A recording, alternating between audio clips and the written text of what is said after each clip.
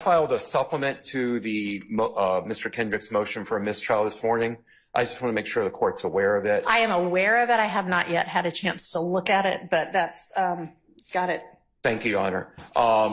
Mostly I want to make sure I bring it to the court's attention because, again, and I've followed the request of the court to not argue what's already in the papers, but I just want to make sure that the court understands that based on this additional information that we learned about the July 7th meeting, that my client has been consistently denied his right to a fair tribunal. It's been a due process violation.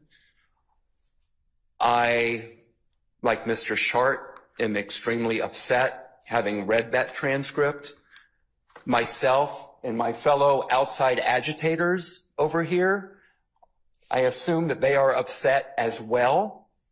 And I don't think, honestly, I don't think that reference was to anybody who is a member of the bar. I think that there have been times in this case where members of the public are in the courtroom, which they are, of course, entitled to be, but communicating in ways that are not appropriate. Well, you know, the problem, Your Honor, is that since this was an ex parte meeting that should probably have never taken place, you were not there, I was not there, my fellow outside agitators weren't there, we don't have a video of it, so I have no idea specifically if that was not referred to us. We don't know, do we? We don't know. And what I do know is that I have been arguing with people for 18 months that Chief Judge Glanville was doing his best, that he was trying to rule to the best of his ability based on the evidence and the law before him, and now I have been made to look like an idiot.